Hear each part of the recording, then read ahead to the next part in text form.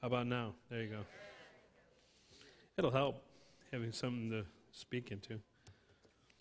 Take your Bible, if you will, this morning, and I want you to turn to Luke chapter 22 and grab verse 14, and then I'd like you to also turn to Exodus chapter 12, if you will.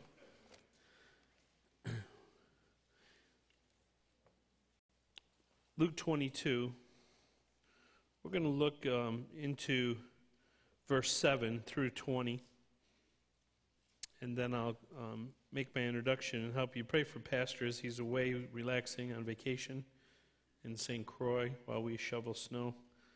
Pray for him. I don't know how you can, but pray for him, okay? All right. Luke chapter 22, verse 7. The Bible says this, "Then came the day of unleavened bread when the Passover must be killed. And he sent Peter and John, saying, Go and prepare us the Passover, that we may eat. And they said unto him, Where wilt thou that we prepare? And he said unto them, Behold, when ye are entered into the city, there shall a man meet you, bearing a pitcher of water. Follow him into the house where he entereth in. And ye shall say unto the good man of the house, The master saith unto thee, Where is the great guest chamber where I shall eat the Passover with my disciples? And he shall show you a large upper room furnished, there make ready. And they went and found as he had said unto them, and they made ready the Passover. And when the hour was come, he sat down, and the 12 apostles with him. And he said unto them, With desire, I have desired to eat this Passover with you before I suffer. For I say unto you, I will not any more eat thereof until it be fulfilled in the kingdom of God. And he took the cup and gave thanks and said, Take this and divide it among yourselves. For I say unto you, I will not drink of the fruit of the vine until the kingdom of God shall come. And he took bread and gave thanks and brake it and gave unto them, saying, This is my body which is given for you. This do in remembrance of me.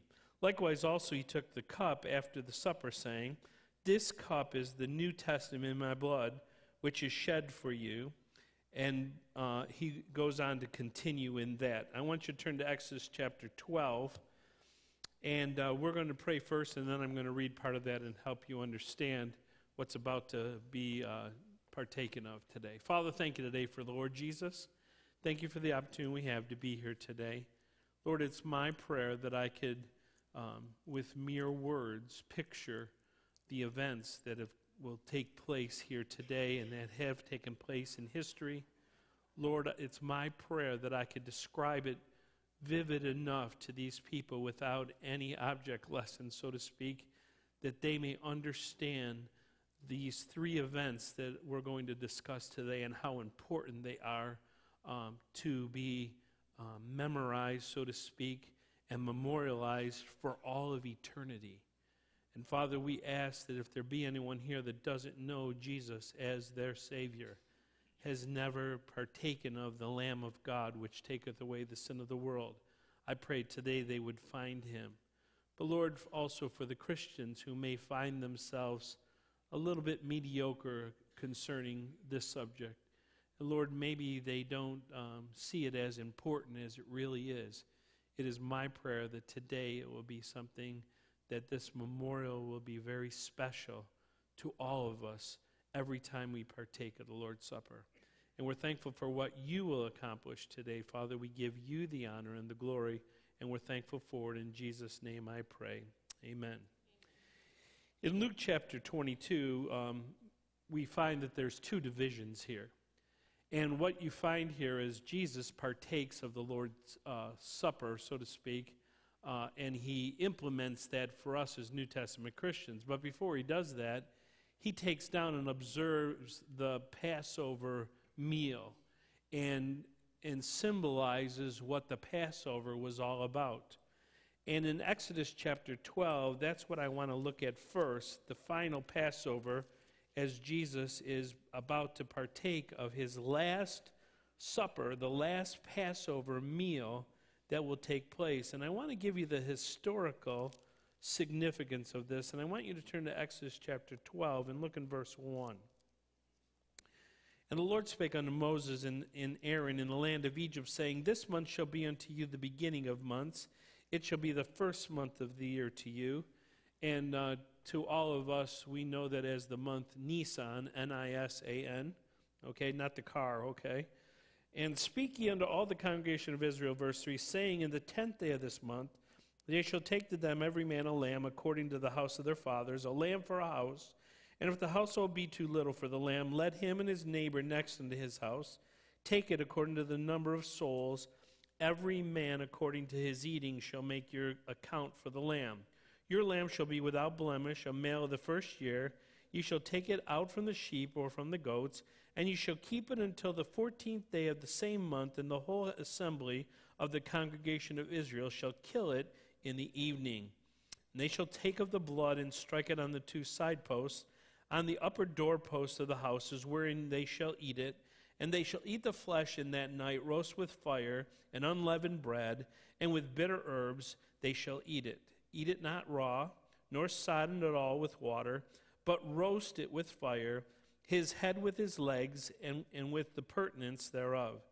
And ye shall let nothing of it remain until the morning, and that which remaineth of it until the morning ye shall burn with fire. Verse 11, okay?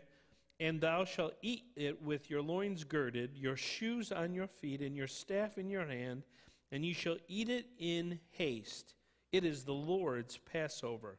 For I will pass through the land of Egypt this night, and will smite all the firstborn in the land of Egypt, both man and beast. And against all the gods of Egypt I will execute judgment. I am the Lord. And the blood shall be to you for a token upon the houses where ye are, and when I see the blood, I will pass over you. Hence the word Passover. And the plague shall not be upon you to destroy you when I smite the land of Egypt. And this day shall be unto you for a what, class? A memorial. And ye shall keep it a feast to the Lord throughout your generations. Ye shall keep it a feast by an ordinance. How long? Forever. 7 days shall ye eat unleavened bread. Even the first day ye shall put away leaven out of your houses. For whosoever eateth leavened bread from the first day until the 7th day, that soul shall be cut off from all of Israel.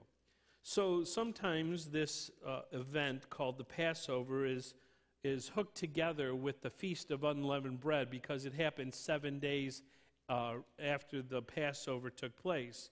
And of course, we know that Israel was in bondage to Egypt at this time, to the Pharaoh of Egypt. They were making bricks for many, many years. And God called Moses to lead this people out of bondage. And God sent 9 plagues on Pharaoh and the Egyptians and told Moses to tell him to let my people go. And of course, Pharaoh didn't budge one bit from those plagues that happened. And some of them were pretty gross. I mean, can you imagine flies everywhere where you can't even breathe? You're swallowing them every second. They're in your eye. I hate those little gnats, you know, when you're outside playing sports and the gnats are flying around your head and they poke you several dozen times in the eye, you know. I can't even imagine. Or waking up and have frogs everywhere in your house, okay? Frog legs may be good, but not that many, okay? I've never had them. You can have them. I don't want them, okay? But I can imagine having them crawl in and crawl out, and you get in bed and something's cold and wet and it isn't your wife's feet, okay? It's frog's legs, okay? And you get down in there, and I mean to tell you, and then you go to brush your teeth or to get a drink of water, you turn on the faucet and out comes raw blood. And I'm sure, man, everywhere you went to take a bath in the river that was all blood. And the bottom line is that those plagues were nasty, but none of those plagues affected the children of Israel. It only affected those people in Egypt, except the 10th one. And God told Moses to tell the people that they should choose a lamb without blemish or spot. They were to kill it and take the blood. Then they were to take hyssop, which is a kind of a weed or a plant, and they were to take and place some blood on the top of their door frame and the top of, and on the 2 side posts. And then they were to go back in the house and they were to eat the lamb.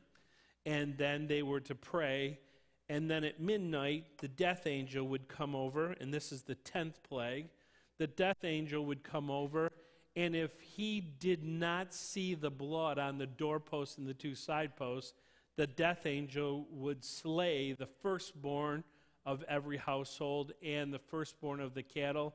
And also, it also says that he would slay the gods of Egypt, which some of those were the flies and all the frogs, because they worshipped all those things, and the cattle, and et cetera, et cetera.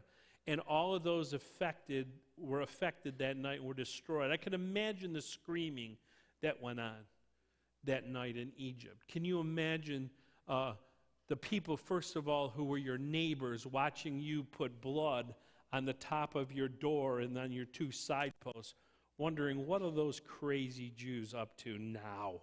They got a bunch of weird practices, and look at them. They're painting their door with blood. Sherman-Williams should be down the street. They could go there. No, okay. But they're painting it with blood. And they're trying to tell us that we need to take a lamb and slay it and do the same thing. I'm not going to. My beautiful doorpost, I just got it installed last week. I'm not going to put blood on the door. And yet that night they wished they had, because the screams in the streets was unbelievable. Millions of people were killed that night. Heads of households who were firstborn, children who were firstborn, the animals and their firstborn, all were destroyed that night. And that was the night that God was going to deliver Moses and the children of Israel out of the hands of Pharaoh and out of Egypt.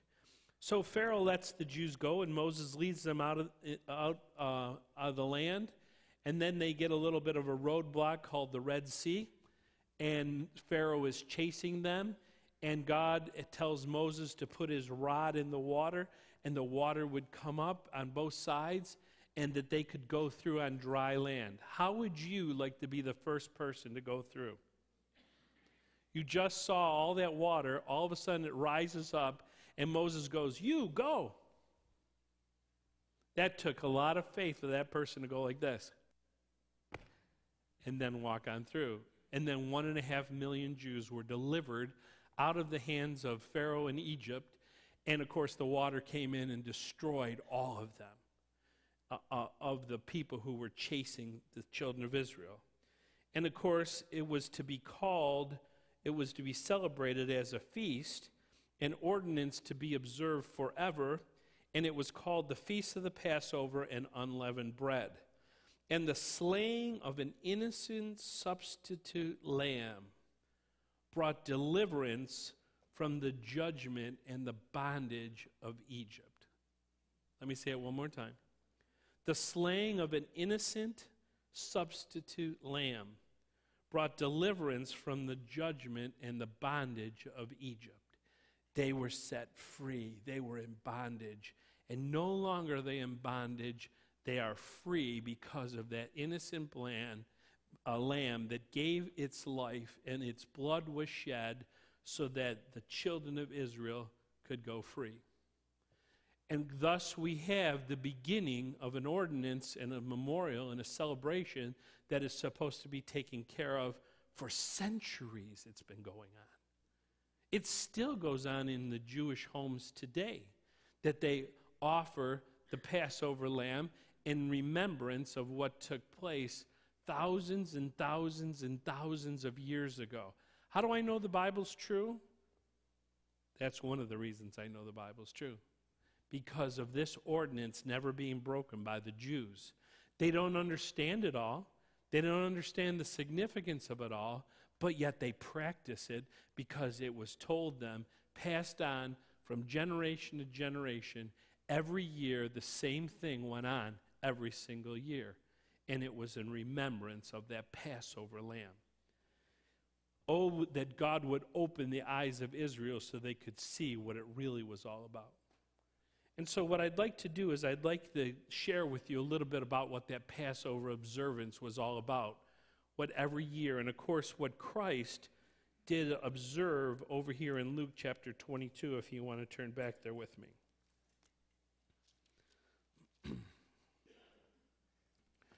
In Luke 22, Jesus sends two of his disciples ahead of everybody else to go and prepare. He sends Peter and John in verse 8, go and prepare us the Passover that we may eat. And there were a lot of ceremonial things that were to happen. They needed to make sure there was unleavened bread. They needed to make sure that they had a lamb. They need to make sure of a bunch of things because the lamb had to be slain on a certain day before the Passover. And all this was in place by Peter and John. And then, of course, they go and find the person they're supposed to, and he gives them the upper room, and they're going to be in a private place. They're not going to be out public. It was done at the last minute without telling anybody because Judas had Satan enter into him, and Judas was looking for an opportunity to publicly have Jesus Christ captured and taken out and ahead of time. And Jesus, of course, knew what was going on, so he did this privately so that Judas did not know where they were going to be.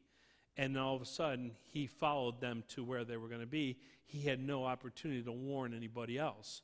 And they went into this upper room, and here publicly with his disciples, they're going to partake of this Passover meal. The meal was called a Seder meal, S-E-D-E-R, a Seder meal. Seder means order because there's an order to this meal. And it's practiced the same way every single year. And many of you have never, ever heard this or seen this before. It's been only recently since I've been investigating this that I really learned a lot about this. And I can't go into all the detail, but if you want to, go online and type in Seder meal in Google and see what comes up. And you'll learn a whole bunch more things that go on. And of course, things that went on during Jesus' times have been changed a little bit by the Jews to be able to adapt some of these things. But I'm going to try to describe it real quick to you so you understand. The word Seder meal consisted of the following. The first thing that happened, there was a prayer of thanksgiving. And the father in the home would take the cup that was filled with the fruit of the vine, it says. It doesn't say wine in the Bible. It says the fruit of the vine. Okay? And he would take and give a blessing, and a blessing of thanksgiving to his family. And what would happen is there were 4 different times where they partook of this cup of the fruit of the vine. And in the 4 times, some people say they had 4 glasses. Some people say that Jesus had 1 glass and passed it on. I'm not sure exactly how it went. I've never been Jewish in my whole life. Metzger is German. It's not Jewish, okay? And so I will go with that they took the same cup and they will drink it 4 times or do things with it 4 times to signify what God has told them to do. And so what they would do is they would take the cup, they would give a prayer of thanksgiving for God delivering them out of the land of Egypt, and they would pray and then drink the cup, which the first cup, or the first drink of the cup, was talking about or meant sanctification, setting apart for God's use. And so they would partake of the cup. Kosher grape juice, not bad. Okay? And then they partook of the cup, followed by then they had the need for cleansing to recognize how dirty they were. They would go and wash their hands. And they would have a basin of water and wash their hands. Obviously, it didn't work as well as it should have, because after the supper, the apostles were fighting who was going to be greater in the kingdom of heaven. So that wiped out anything about cleansing of sin or problems, because they had pride problems, jealousy problems, etc., etc. But it was a ceremonial washing because they would get ready the Passover lamb. And then what would happen, they had bitter herbs. The Bible said in the book of Exodus that they were to eat the lamb with bitter herbs. And so they would have these bitter herbs. Probably someone suggested that it probably was parsley. They also had a bitter root, which was horseradish, basically. And they would take a piece of the bread and they would dip it into this mixture, and it was called sop. And Jesus says he's at the Last Supper, and one of the accounts of the Last Supper, he talks about him dipping the sop. And so they would partake of that sop, that bitter root, they would take about a teaspoonful of horseradish and that other stuff and put it in their mouth. Can you imagine the results of that? I know when I get some good horseradish, I only have a little bit of it when Donna serves it at meals or whatever, and man, my eyes are watering.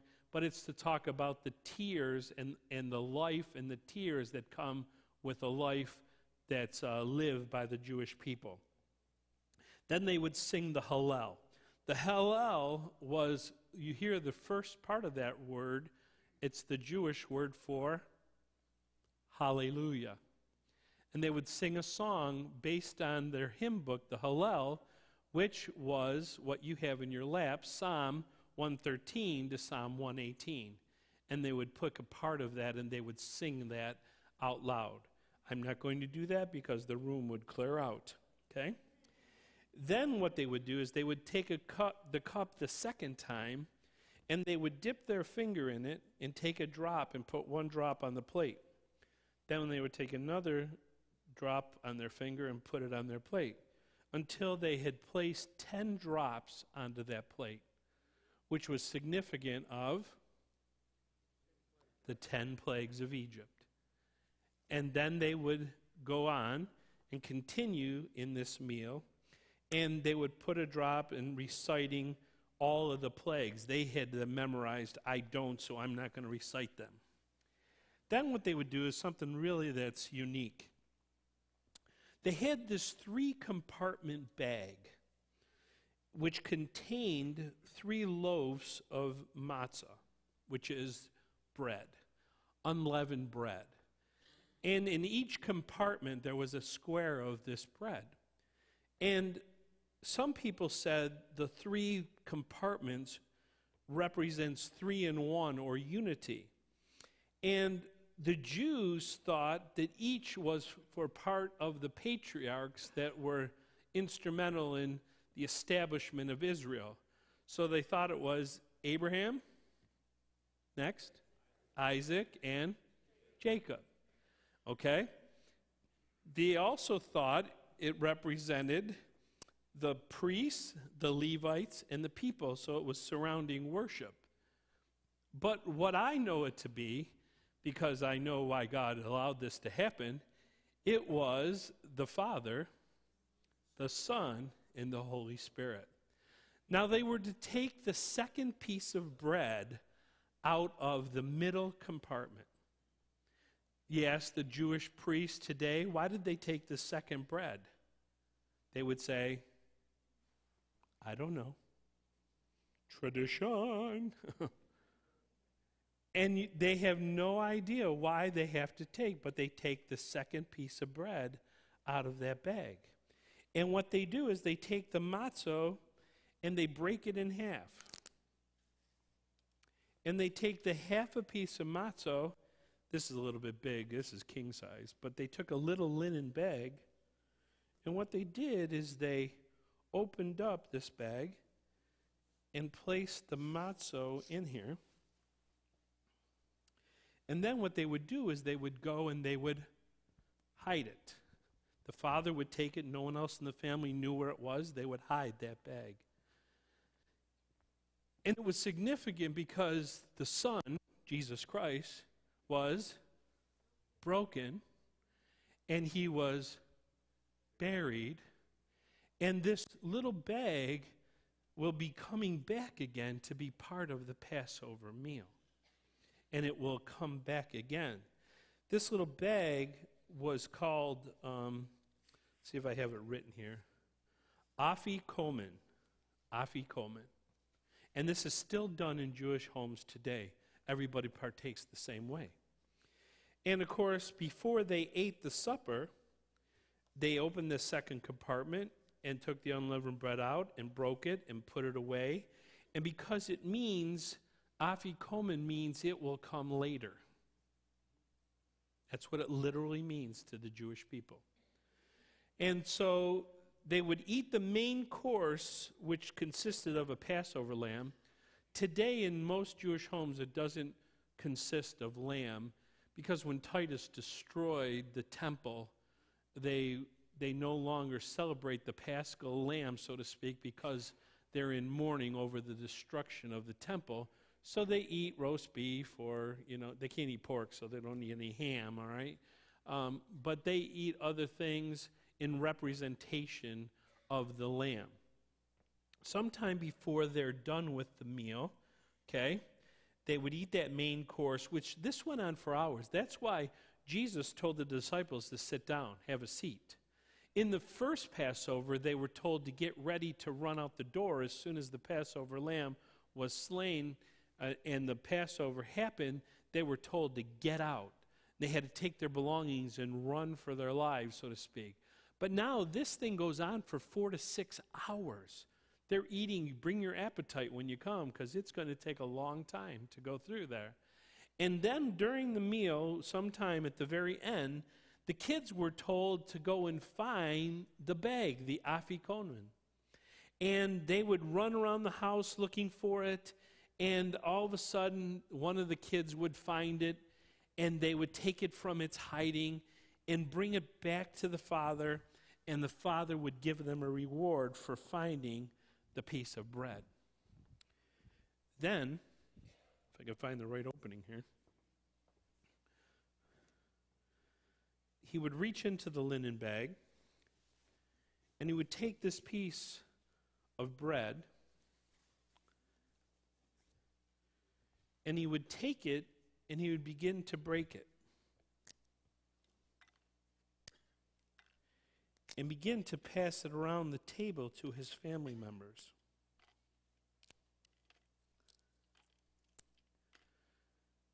Because this bread was a significance to being about the Passover lamb that was broken and slain for the redemption of Israel. But we know that it has a greater meaning and a greater symbol. It's talking about the body of the Lord Jesus Christ. And so what then would happen when this was done, they would then partake of the third fruit of the cup. And I believe this was the cup that Jesus referred to, because he said after he had supped, he took the cup. So he's done eating the Passover meal, he takes the cup, and this time the cup represents this fruit of the vine that is representative of the cup of blessing and the cup of redemption. And for the Jewish people, they were redeemed out of the bondage of Egypt and brought forward, and someday they were looking for the redemption when their Messiah would come, that Elijah would bring Messiah in and would take and redeem all of Israel to himself forever. And of course, this is the third cup that we know that God was talking about because of the significance of the things that took place. But one of the most important things to see here in Luke 22 is that he tells them he would not drink of the fruit of the vine again until the kingdom of God would come. So this was his last partaking of the fruit of the vine. And he would drink it, and it would be the last time, he said, until he drank it with them in the kingdom, thus predicting the second coming of the Lamb of God, who would come to take away the sins of the world. We know this to take place when he comes back again in Armageddon, and then is set up in Jerusalem on the throne, and will reign for 1,000 years first, and then he will then destroy the earth, and he will reign forever and ever. That is when he will partake of the cup again in his kingdom. And he will do it again, the Bible says, in the book of Revelation out in eternity. Okay? And we probably will partake of this at the marriage supper of the Lamb for all of us. Then it's not done. After that cup happened, what would take place is there was an empty place setting. And the fourth cup of the fruit of the vine was a cup of praise, and they would recite another prayer, which would basically tell them that they would partake again next year in Jerusalem. So they were always looking forward, hoping the Messiah would come next year in Jerusalem. And then they did this kind of important thing. They would send a child to the door, and everybody would stand around the table, and they would wait for the child to open the door, and hoping that Elijah was there, and that Elijah would come and bring with him the Lamb of God, Jesus Christ, or their Messiah. And he would bring them, and they could welcome them to their Passover table, etc., etc. And of course, we know that that didn't happen, and it won't happen for them. However, John the Baptist was called to and said to have the spirit of Elijah. And when he points to Jesus coming, he says, "Behold the Lamb of God, which taketh away the sins of the world." So they were waiting for Elijah, and when they were done, they sang a song, and they went out, and the Passover feast was over. That's how they celebrated it. See a lot of the symbolisms in there for us? And of course, now this was also not only the Last Supper and the last partaking of the Lord of the Passover meal, but this was also the beginning of something new for us. Jesus ate the lamb, but he also was the lamb. He's the Lamb of God, which taketh away the sin of the world. Revelation 13:8 says, "And all that dwell upon the earth shall worship him, whose names are not written in the book of life of the Lamb, slain from the foundation of the world." God had this all planned, interwoven throughout history, of where he would show Jesus to be their Messiah and their Savior, but they didn't accept him. They didn't take him. So in John chapter 1, verse 29, of course, John the Baptist says, "Behold the Lamb of God, which taketh away the sin of the world." So now we turn to the bread, this matzo bread, the bread from the afikonen, the bread of affliction, it's called. It was taken by Jesus to be a symbol of his body. It was fragile. It was subject to death. How would you like to go to the store and ask for a loaf of bread and get this? That's what it was. That's what they considered the loaf of bread, so to speak. It was unleavened bread. It wasn't risen. Someone said, "We ought to go out and get a huge, big, doughy bread and have people." That's not what it was. It was unleavened bread. So hence, when you get the bread passed today, you will take a piece of matzo, or bread, which is unleavened, a picture of something without sin. And then, of course, they would take that. It would represent Jesus being the fragile lamb, subject to death, given for you. It was a symbol of the suffering lamb, slain so we could go free from the impending judgment, the death of an innocent substitute, the Lamb of God, Jesus. Of course, Isaiah 53 describes that lamb and talks about and prophesies. Isaiah 53 is not in a Jewish Bible in the Old Testament. It's not there. It goes from 52 to 54. Isaiah 53 is missing in there. And it says in verse 5, "But he was wounded for our transgressions. He was bruised for our iniquities. The chastisement of our peace was upon him, and with his stripes we are healed." If you look close at the matzo, okay, it's unleavened, so it's holy. It's pure. It's pierced so that when you bake it, it will go through and through. You can see holes in it. You can't really see the stripes really good, but the stripes flow through this because it was baked on a rack, and you could see the stripes. And so the bread was unblemished, pure and holy. It had holes piercing it, and it was baked on a rack so you could see the stripes. And of course, he goes on, "All we like sheep have gone astray, have turned every one to his own way, and the Lord hath laid on him the iniquity of us all. He was oppressed and he was afflicted, yet he opened out his mouth. He is brought as a lamb to the slaughter, and as a sheep before her shearers is dumb, so he openeth not his mouth.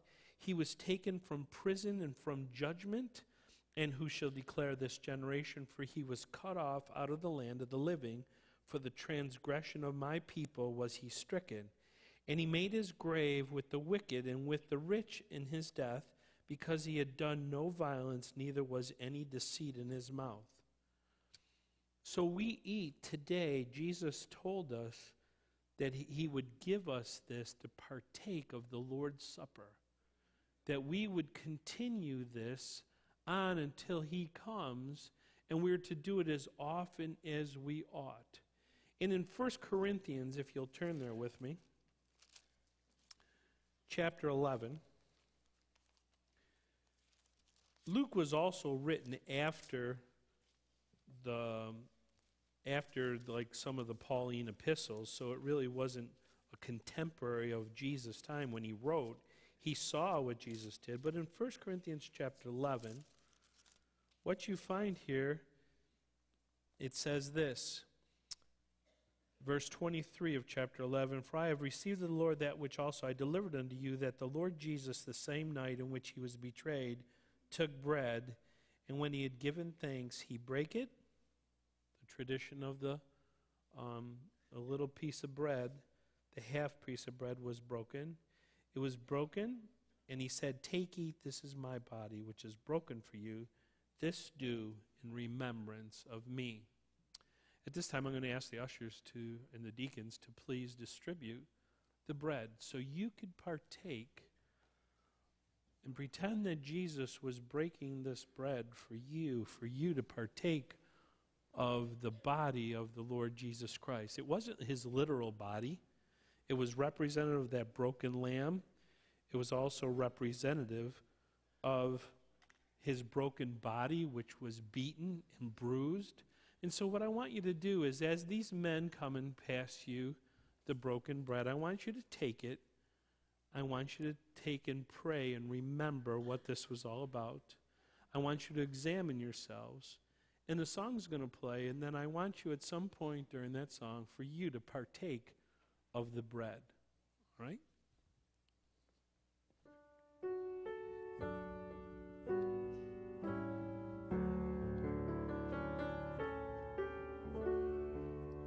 Your only Son, no sin to hide, but you have sent him from your side to walk upon this guilty sod and to become the Lamb of God.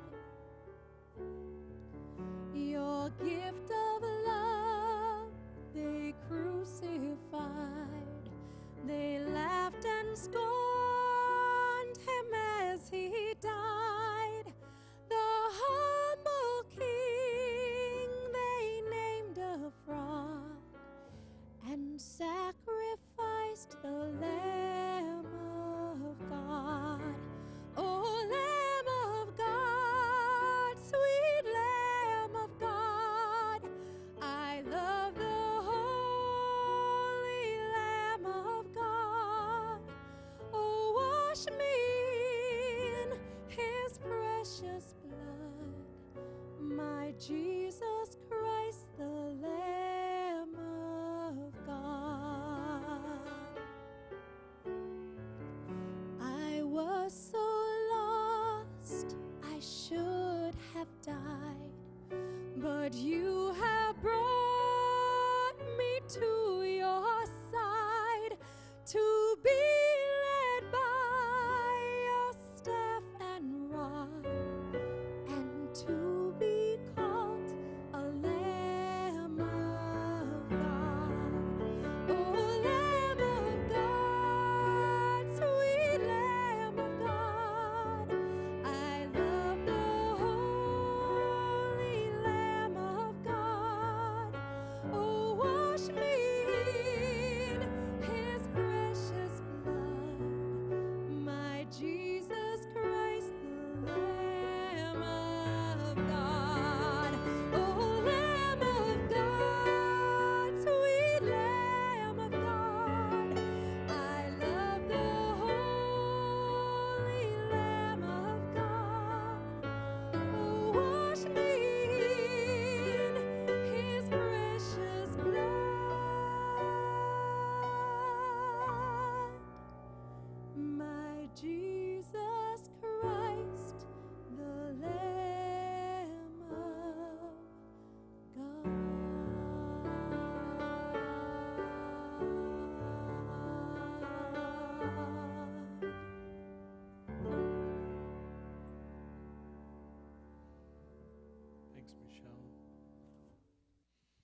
The blood.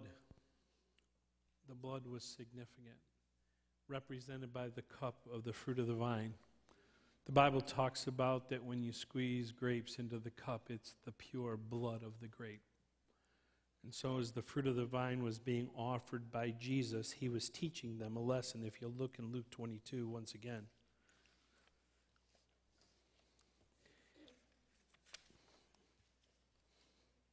Verse 19, he says, and he took the bread and gave thanks and brake it and gave unto them, saying, this is the body which is given for you.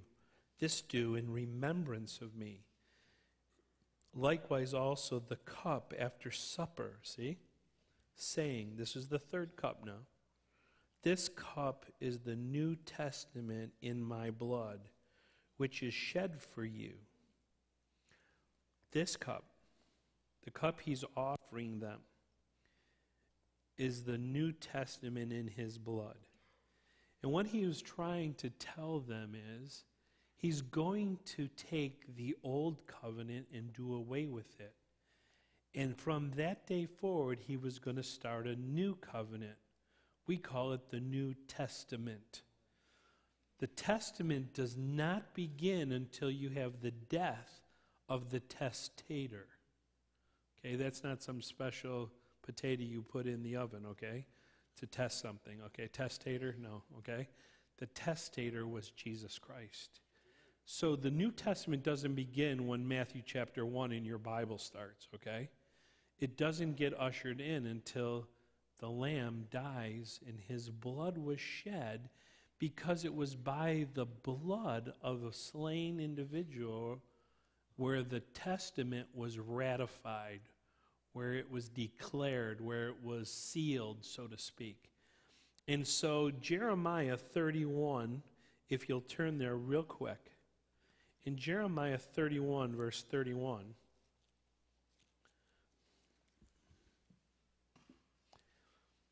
Jesus pronounced this to go take place. It was prophesied that this would happen. All the way back in the prophet Jeremiah, when he's dealing with Israel, in Jeremiah 31, verse 31, he declares that this is going to be the end of the Old Testament and the beginning of a new. In 31:31, Jeremiah 31:31, this is what he says. He said, behold, the days come, saith the Lord, that I will make a what, class? A new covenant with the house of Israel and with the house of Judah. Not according to the covenant that I made with their fathers in the day that I took them by the hand to bring them out of the land of Egypt, which, by the way, my covenant they what? They break. Although I was a husband unto them, saith the Lord. But this shall be the covenant that I will make with the house of Israel. After those days, saith the Lord, I will put my law where, class? In their inward parts, and write it in their, before it was written on a tablet of stone. Now he's going to write it in their hearts, because he's going to dwell with them, and will be their God, and they shall be my people. So what he was trying to tell them, that this old covenant, the law, there were no more ceremonials going to take place. There were no more rites. There were no more rituals. There's no more priesthood. There's no more sacrifices. There's no more temple. There's no more Holy of Holies. And there's no more Sabbath. By the way, it wasn't the doing away of the moral law, because God is moral and they still needed to follow the moral law, but the rest of the law would be taken care of, the dietary laws, etc., etc. But it also meant this new covenant was the beginning of the new covenant. It speaks of Jesus being in the inward parts. And so thus it was significant that after this, Jesus was raised on a Sunday, not the Sabbath, as before. And then he was told the people in the church, the first church, they were to meet on the first day of the week, not the Sabbath, a Sunday. And so it signified this new covenant that he would bring in, all because of the shedding of his blood. The blood was a symbol of the Lamb of God who would shed his blood. He would be beaten. He would be bruised. He would be punched. He would be whipped 39 times. They would put a crown of thorns with poisonous type needles, big thick ones, and they would beat it into his head and it would mingle with his blood. He would be taken to a cross, and there he would stretch out his arms on his own.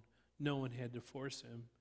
And they would place the nails about right there to hold him, because if they put it in his hand, they would rip out at the weight of his body. They put his feet together and did the same thing. And then they dropped him in a hole where, while he was fastened, everything would come out of joint. Not a bone was broken, because it couldn't be.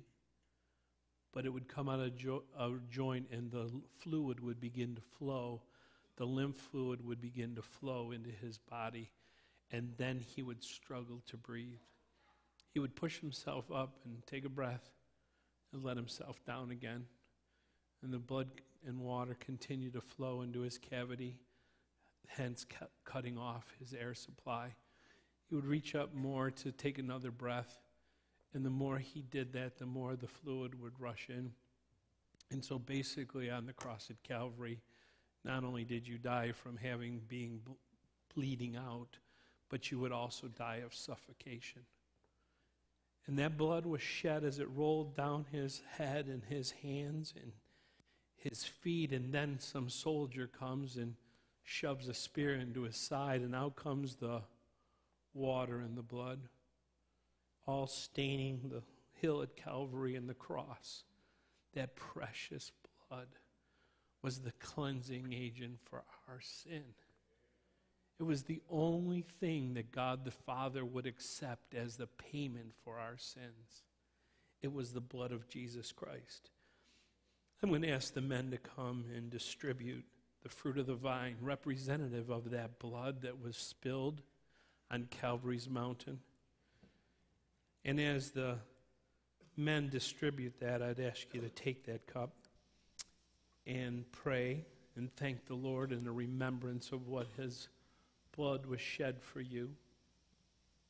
And then I want you to listen to the song, and then at some point you may drink of the cup.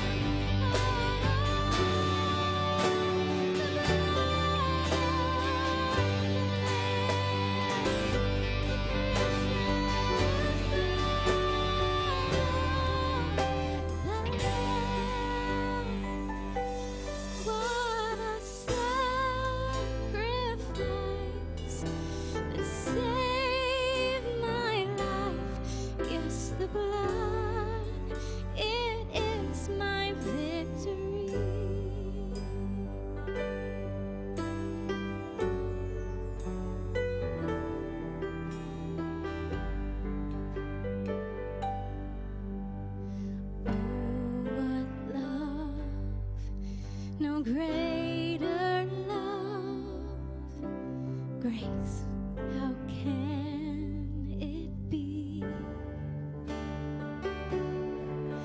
that in my sin, yes, even then, He shed His own blood for me.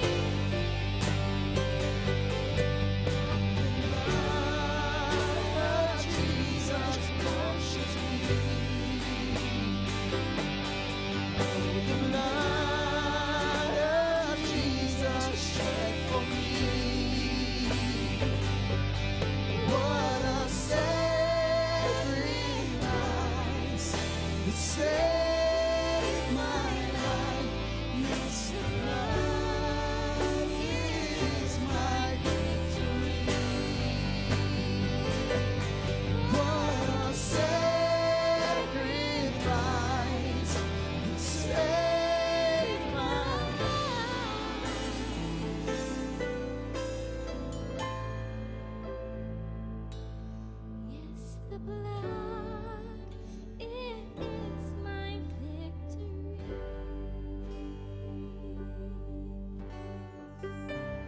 Amen.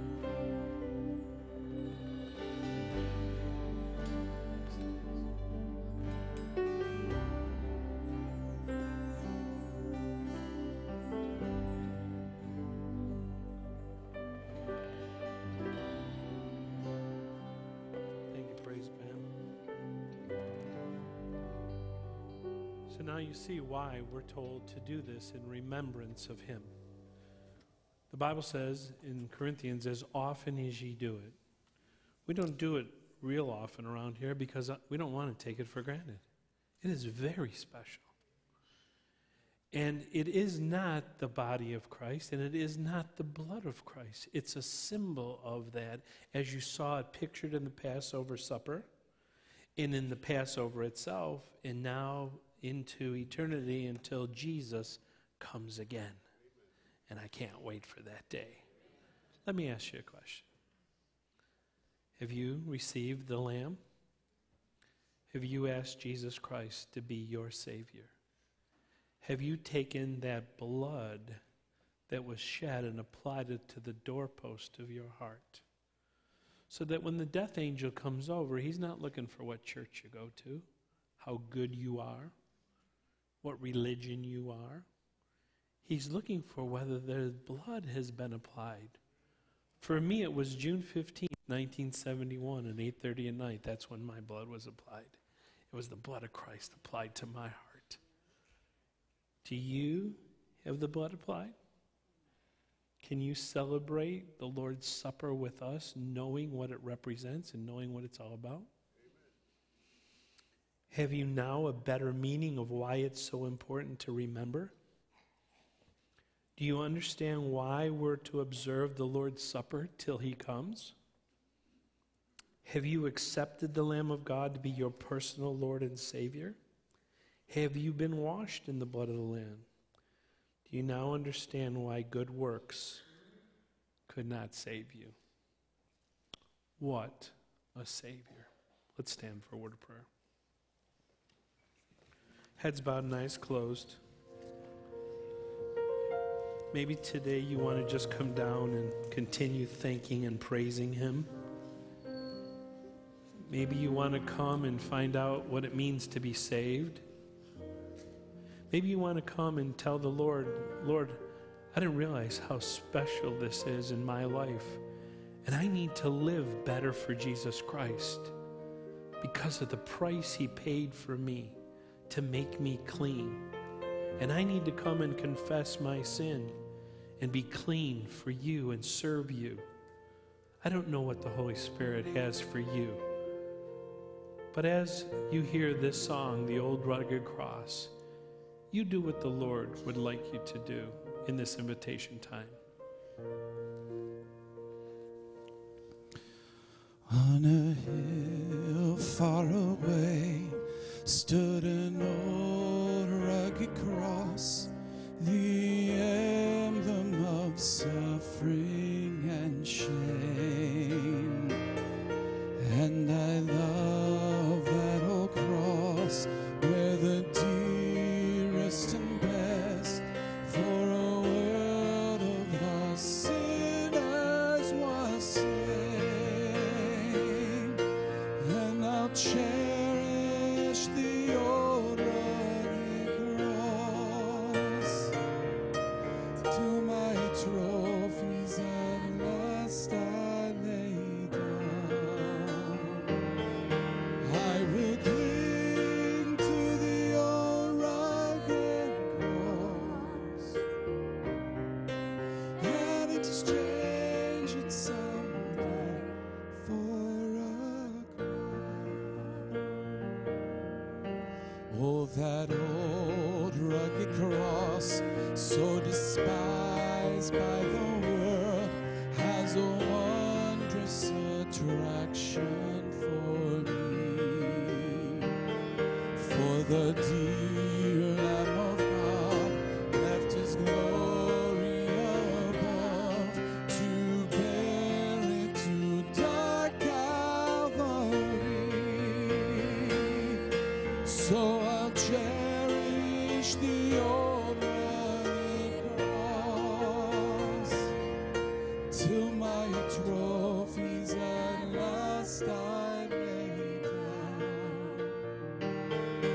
I will cling to the old rugged cross and exchange it someday for a crown. Father, thank you today for the opportunity we have to heed the call to remember the broken body of our Savior as the Lamb of God, which taketh away the sins of the world, and the blood that was shed for the remission of our sins. As we continue to memorialize this, Lord, help us not forgetting the power of that and what it can do to save men's souls and change their lives completely. Thank you for this new covenant that was ratified in your blood so that we could accept you as our personal Lord and Savior. And all the people said, amen. Please be seated as someone gives us the announcements. That would be me. That would be me. Awesome.